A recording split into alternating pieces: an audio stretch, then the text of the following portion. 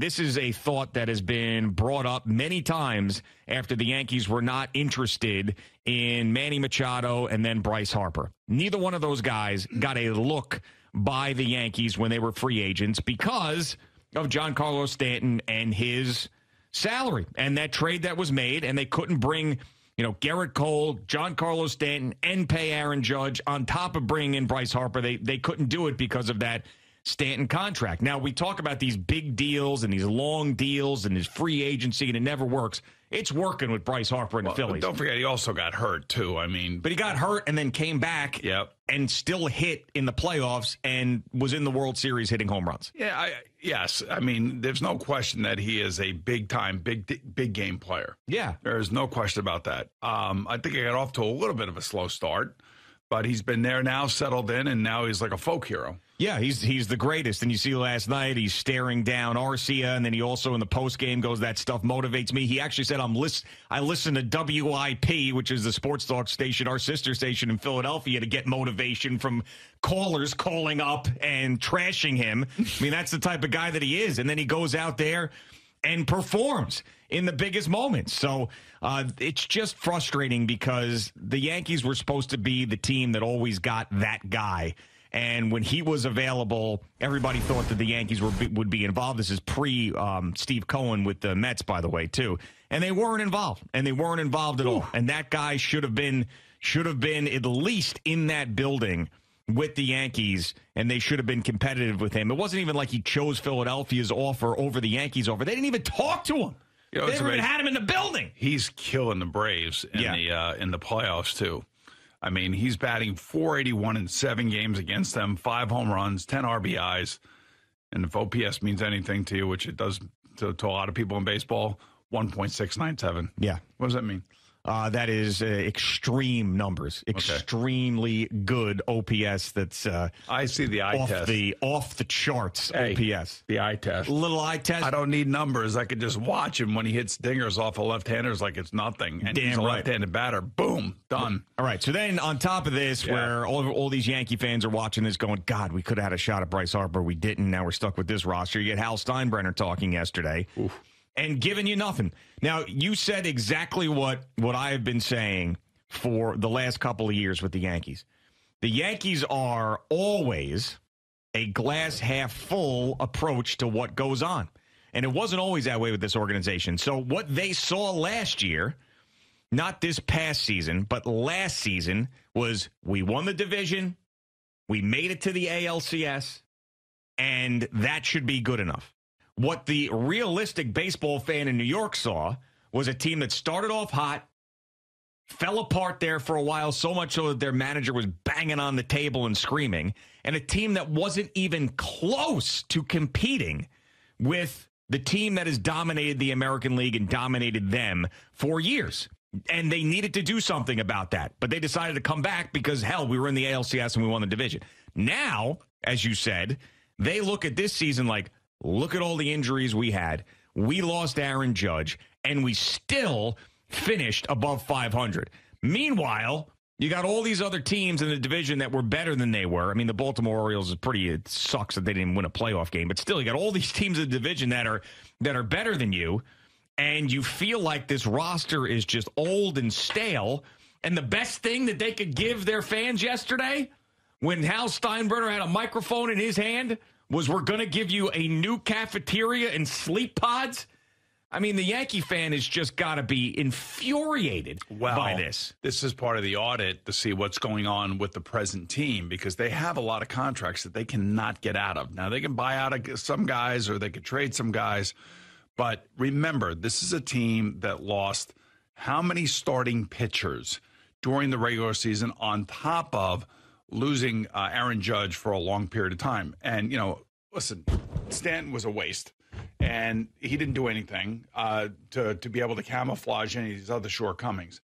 But this team at, being over 500 with, I think, 4 or 5 of their starting pitchers being either out of the lineup completely or in and out of the lineup and being extremely inconsistent, plus the injury of Aaron Judge, cost this team probably a good 15 15 games. I would say 15 games. All right, so here's my response to that, because that's what they'll say is, look, we had all these injuries with starting pitchers. Okay, and that, to me, is a Brian Cashman issue, because he brought in guys and kept guys who had a history of injury problems. Carlos Rodon, history of injury problems. He's going to be here. He ain't going anywhere. They traded for Frankie Montas while he was hurt. He's going to be here, and he ain't going anywhere. Luis Severino is a guy they could have moved on from. He had a palatable salary. He's hurt every single year. He comes back. He's always hurt.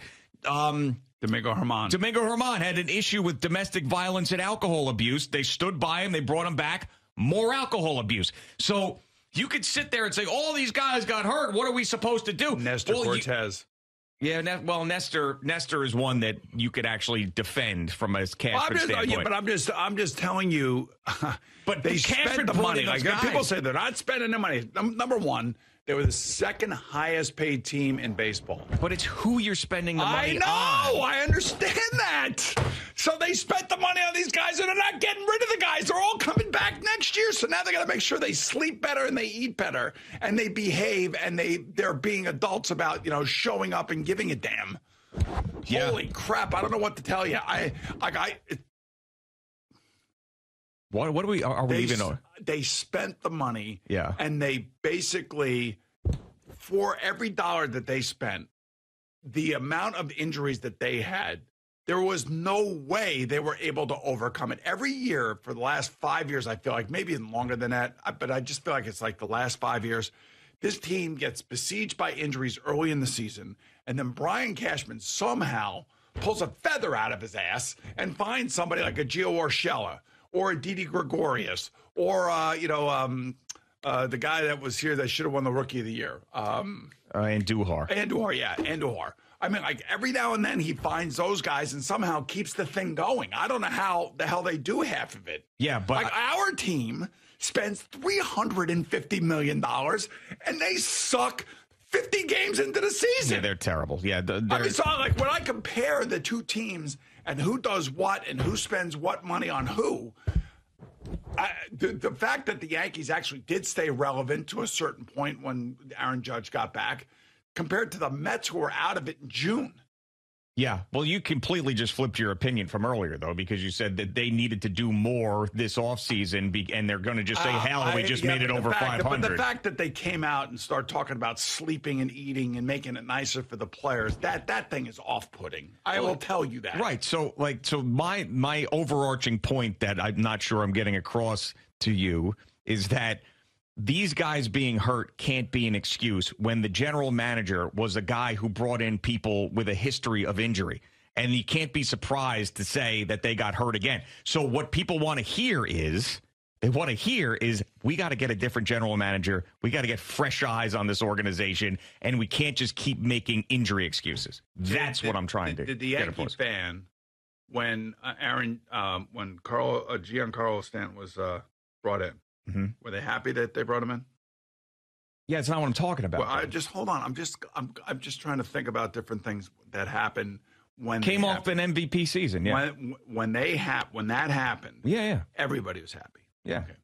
Number two, when they signed Garrett Cole, they had to have Garrett Cole. Were people happy with that?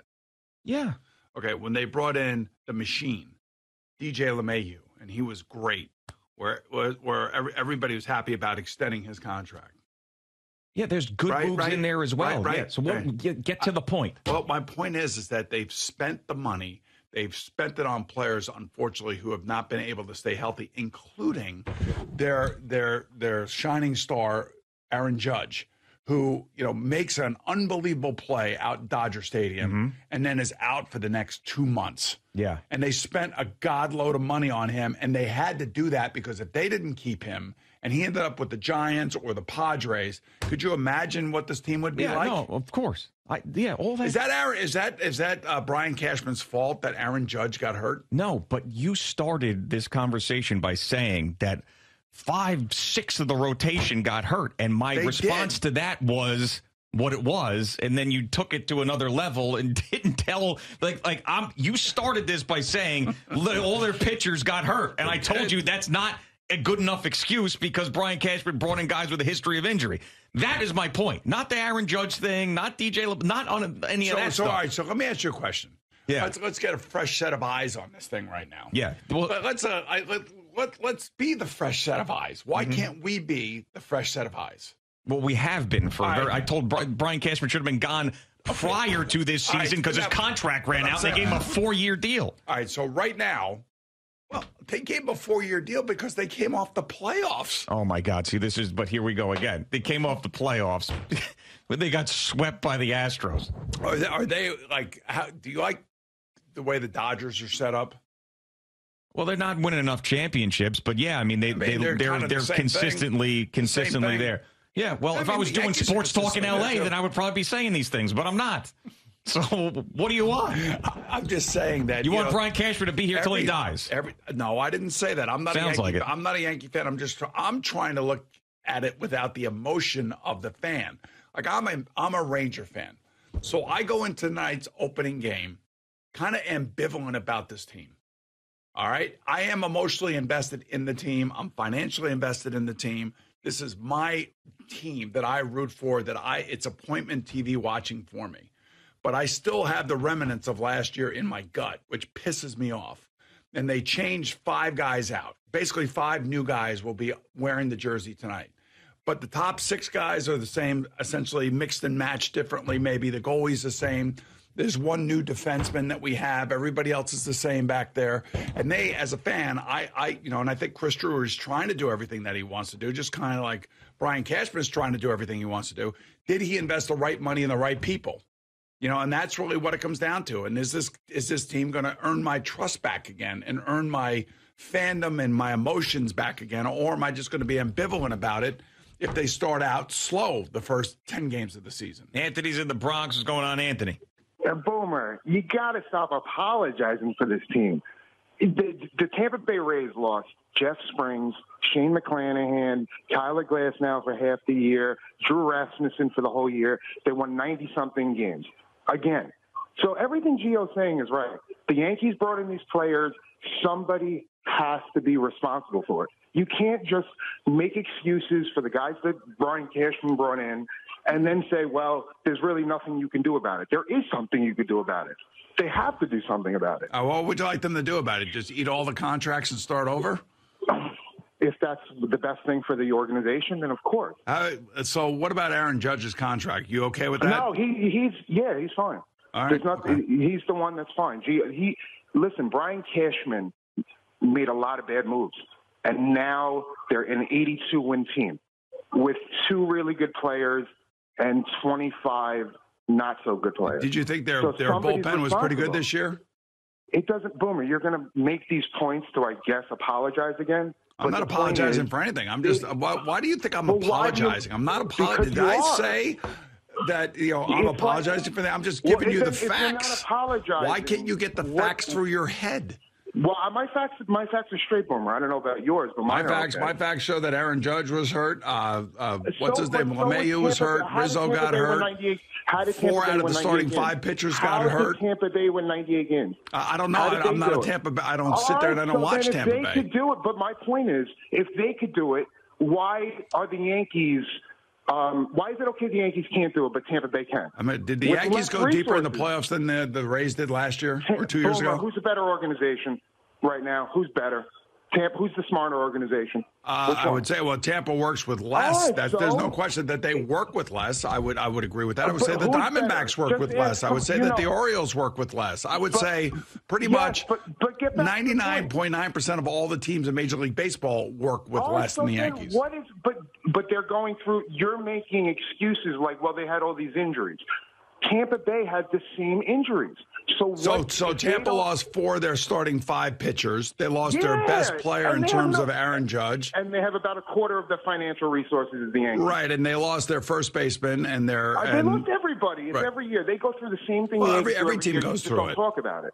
Well, I mean, the Diamondbacks, look at them now. So when was the last time that they were this good? What's the point of all this, Boomer? I don't know. You tell me. I'm just telling you that these guys are injured and they have long-term contracts and you want them to buy everybody out. They're not going going to do that. But Greg is telling you that's not good enough because first, and he's making great points because these are injury-laden players before you acquire them. So who's responsible for that? Brian Cashman. Well, of course, Brian Cashman. Brian Cashman and his group of people in his, baseball operations office. I don't know what to tell you. That by the way, Montas and Rodon, I think, are both 30 years old. That's not old in baseball. Well, when you don't pitch, doesn't matter how old you are. And neither one of those guys but they're pitch. not 38 years old. Okay. Yeah, I mean. But Garrett Cole, I should say, is older than both of those guys. Yeah.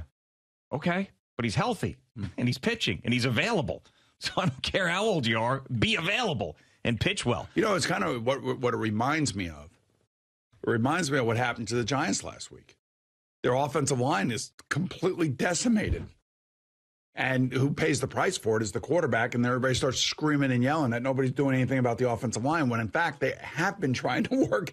They drafted a center. They drafted a left tackle. They drafted a right tackle. They bring in free agents. With the offensive line. I mean, it's the same thing that is happened to the Yankees is happening to the Giants.